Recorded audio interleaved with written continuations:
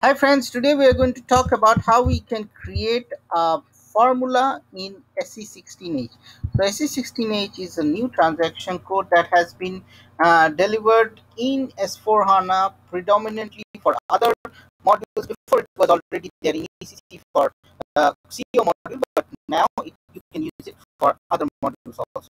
So how you can do? So first thing, you have to go to SE16H. Now this formula will not show up unless you go and you change the settings, and you make sure you add this technical column names, leads, and technical view.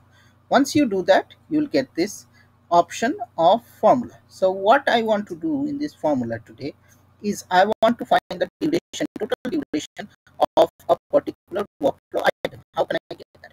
Okay, so for that I have to just click on formula maintenance.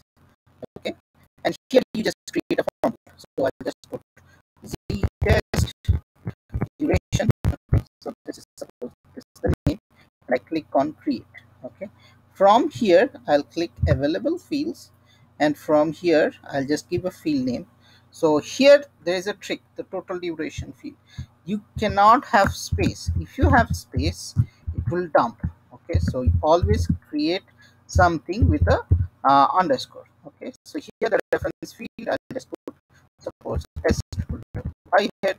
Okay, so the same table, and here the table is, suppose I want to refer to creation date. Reference field would be suppose creation date. Okay, oops, sorry, I can just select it from here.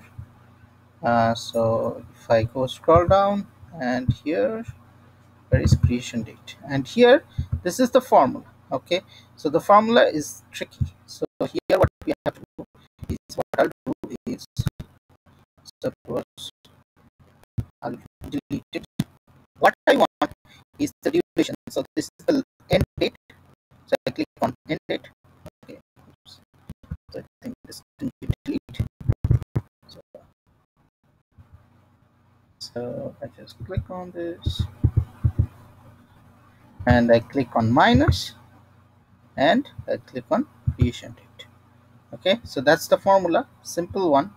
And I'll just click take data. Okay, and here I make sure that I select this, and suppose I want it to do for, so I'll group it by this, and I will put creation date and this, and I don't want to find for everything, so I will just do it for a particular workflow template. So this is the workflow template, and this is just a key field, and now I'll just execute. The moment I execute, you see the total duration, it comes minus this, so it is the, so it 9 minus 2 plus 1 it does, so that's why you see 8 coming. So here also you will see the calculation is like this. Okay, so you have 21, so I think there is 22 days from here and 4 days there, plus it's adding 1. So if you want to change this formula again, what you can do is we go here and we click on this, and same thing opens. Okay, and I click on change, and here I can just put minus, and I will put 1. So let's see whether it works. It gives me the correct result, and I'll execute now. And the moment I execute, you see the result comes.